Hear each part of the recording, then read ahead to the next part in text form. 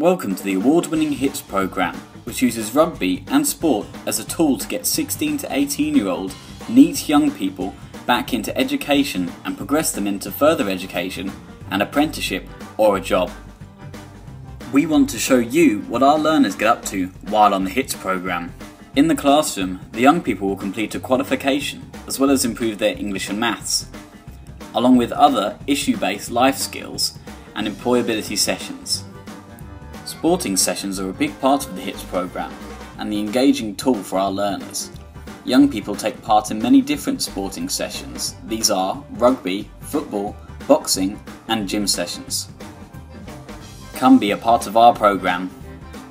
Go HITZ!